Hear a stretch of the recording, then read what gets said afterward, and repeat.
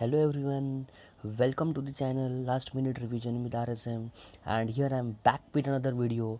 And today I have brought a video on digital marketing. So digital marketing is a very important topic, and we are seeing that everything is getting digitalized nowadays.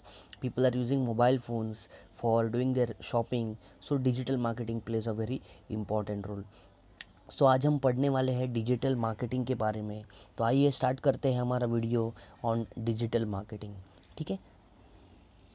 So what is digital marketing? Digital marketing is marketing that communicates with it audience via electronic devices. ठीक है।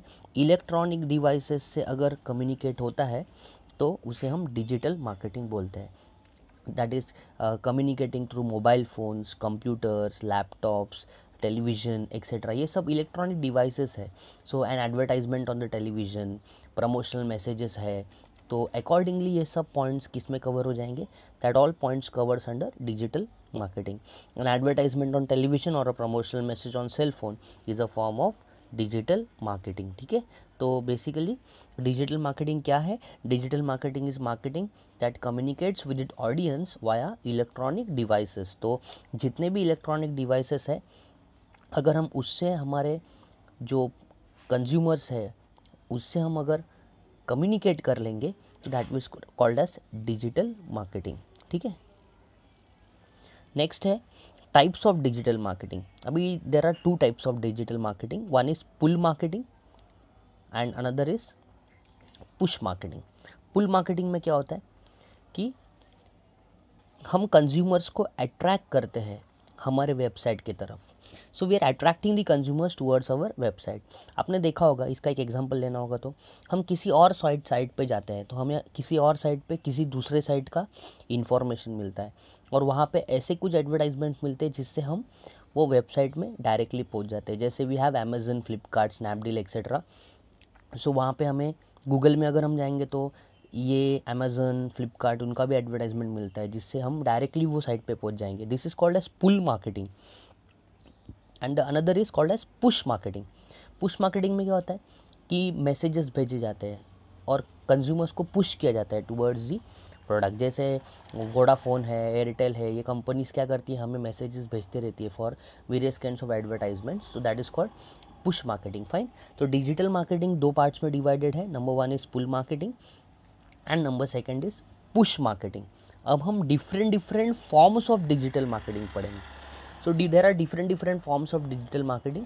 Number first is the internet marketing. देखो, internet marketing नाम में ही है, internet marketing is nothing but online marketing. हम online marketing के points को इसमें कवर करेंगे। Online marketing is done via world wide web. www जो अपना वर्ल्ड वाइड वेब है, उससे हम ऑनलाइन मार्केटिंग कर सकते हैं। इसका best example if you can take alibaba.com। alibaba.com is a website, is a global platform for wholesale trader. Okay. Internet marketing ना 4 पॉइंट्स पे डिवाइड होता है। नंबर फर्स्ट है business to business, number second is business to consumer, number third is consumer to consumer and number fourth is consumer to business. तो first point is business to business. इसमें क्या होता है, business to business marketing होती है। मतलब buying is done for the purpose of reselling. ये main objective होता है। बाइंग किसके लिए करते हैं? For the purpose of reselling. This includes wholesalers, retailers, traders etcetera. Okay. And number second is business to consumer. इसमें क्या होता है, बिजनेस टू कंज्यूमर होता है। मतलब बिजनेस किसके रिलेटेड कर रहे हैं? हम कंज्यूमर्स के लिए कर रहे हैं। जैसे we have an number of online shopping sites, Flipkart है, अमेजोन है, ये इसमें आएगा बिजनेस टू कंज्यूमर में। नंबर थर्ड है कंज्यूमर टू कंज्यूमर। देखो, कंज्यूमर से कंज्यूमर की तरफ ही जाता है। जैसे मैंने कुछ प्रोडक्ट परचेज़ किया, वो मुझे अच्छा नहीं लगा, मैंने किसी और को बेचना चाहा, तो उसके लिए भी ऑनलाइन साइट्स हमारे पास अवेलेबल है। We have quicker, we have OLX। तो OLX पे भेज दे, ऐसा बोलते हैं ना, तो that is called as consumer to consumer. Number fourth is consumer to business. तो कंज्यूमर टू बिजनेस में क्या होता है कि हम कंज्यूमर से बिजनेस की तरफ जाएंगे। उसमें क्या होता है, in this case consumer offer their product services to the businessman. तो मतलब अगर कोई एक व्लॉगर है, तो व्लॉगर क्या करता है, अपने वीडियोस डालता है।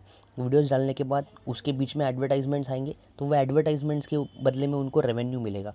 तो ये क्या हो गया, कंज्यूमर टू बिजनेस का एग्जांपल हो गया। That is called consumer to business. तो हमारे 4 पॉइंट्स कवर्ड है इंटरनेट मार्केटिंग में. We have business to business, we have B2C, we have C2C and we have C2B. Okay, next में आते हैं सोशल मीडिया मार्केटिंग. देखो, marketing through social media, because social media आज एक ऐसा platform है जहाँ से काफ़ी अच्छी तरीके की मार्केटिंग हो सकती है. तो सोशल मीडिया मार्केटिंग में क्या इंक्लूड होता है? Marketing through various social media sites. We have Facebook, we have Twitter, we have WhatsApp. सो उससे हम एडवर्टाइजमेंट्स कर सकते हैं, अपनी मार्केटिंग कर सकते हैं. बहुत सारे वेरियस एरियाज़ हैं वहाँ पे मार्केटिंग करने का. अगर हमने अपना एक पेज बनाया तो हम वो पेज से भी एडवर्टाइजमेंट्स कर सकते हैं, मार्केटिंग कर सकते हैं. That is called as social media marketing. Okay, काफ़ी ईजी है marketing through social media. Social apps जो अवेलेबल है उससे अगर हम मार्केटिंग करेंगे तो that is called social media marketing. Next is viral marketing. देखो, नाम में ही है वायरल. वायरल मतलब मल्टीप्लिकेशन में मैसेजेस को कन्वर्ट करना. मतलब एक मैसेजेस 1 मेंबर को मैंने भेजा, वो 1 मेंबर सेकंड को भेजेगा, सेकंड थर्ड को भेजेगा. मतलब शेयर करना, वायरल बना देना.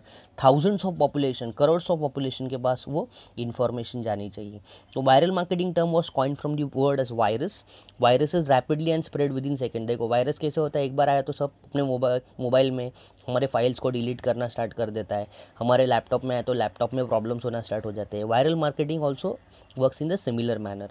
It is based on internet world of mouth. ठीक है, इंटरनेट वर्ड ऑफ माउथ के बेसिस पे ही है, लेकिन इंटरनेट थ्रू वायरल कर दो मैसेजेस को. That is called as viral marketing. ठीक है, next point is mobile marketing and tele marketing. दोनों एक ही है, इसलिए मैंने दोनों एक में ही लिखे हैं.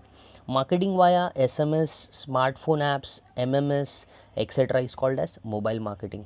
So mobile marketing is nothing but marketing through the mobiles, and telemarketing is essentially marketing via telephone. तो टेलीफोन के थ्रू अगर हम मार्केटिंग करेंगे तो marketer setups call centres and promotes brand via phone calls to the consumers. तो phone calls के through brand को promote करते हैं. That all points are basically covered. तो थोड़े एक दूसरे से रिलेटेड है मोबाइल एंड टेली मार्केटिंग. ठीक है, नेक्स्ट इज इवेंट मार्केटिंग. देखो, it is very important marketing, because आजकल क्या हो रहा है, बड़े बड़े इवेंट्स जो होते हैं वो सिर्फ इवेंट मैनेजमेंट प्रॉपर मैनेज कर पाते.